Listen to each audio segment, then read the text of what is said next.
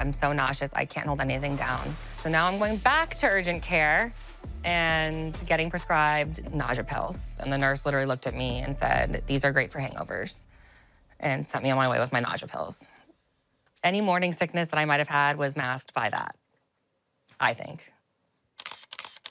The nausea subsides, everything is better now. It's my second semester of senior year of college. I'm just having a good time. April rolls around, I go in for my annual physical.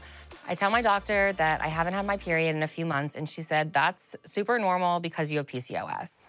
PCOS is polycystic ovarian syndrome. I've had it my whole life, and having irregular periods is super normal for me. And she also told me I needed to have an internal exam, so she's giving me an internal exam and looking me in my eyes, telling me she's touching my ovaries, but wasn't able to find a baby in there.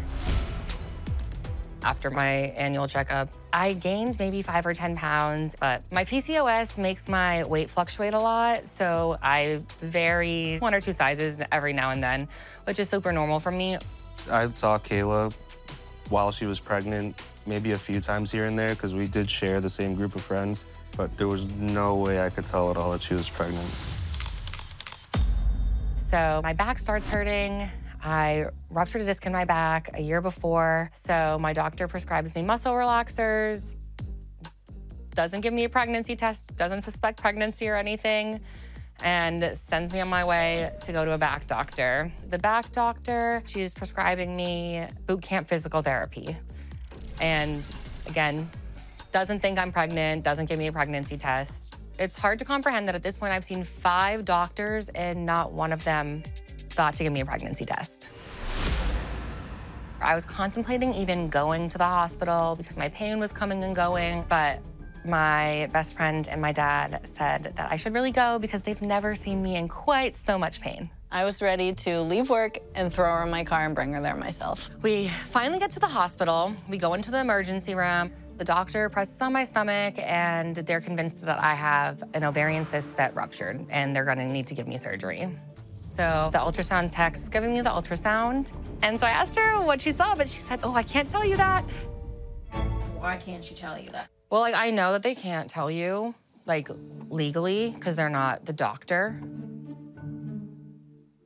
But why is she being sketchy? So I immediately think I'm dying, and I start texting my friend that I'm dying and she can have all my shoes. I didn't believe her. So a doctor comes up to me and says, you're 38 weeks pregnant and having a baby today. Today. All the color drained from my face.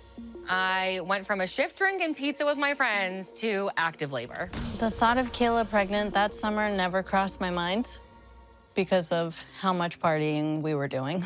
The first thing I said to the doctors when they told me I was pregnant, I said, I drank a lot. And they said, well, we won't know until she's born if the alcohol affected it. I just kept saying, oh my God, and I can't have a baby because I don't have a car seat.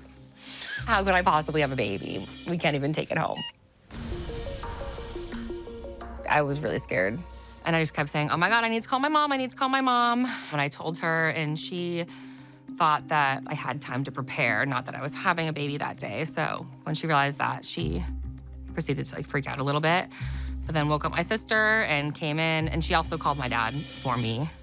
I'm feeling really scared to actually have to birth a baby, but the time comes and the nurse instructs me to push. I push a few times, and before the doctor even comes in, the baby just flies out and bounces onto the bed.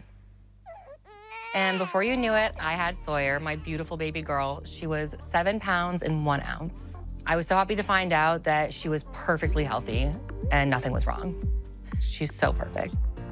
Everyone was super supportive, and my mom, my sister, my aunt, my grandfather, my grandmother, and my dad all made it to the labor and delivery room before I had her.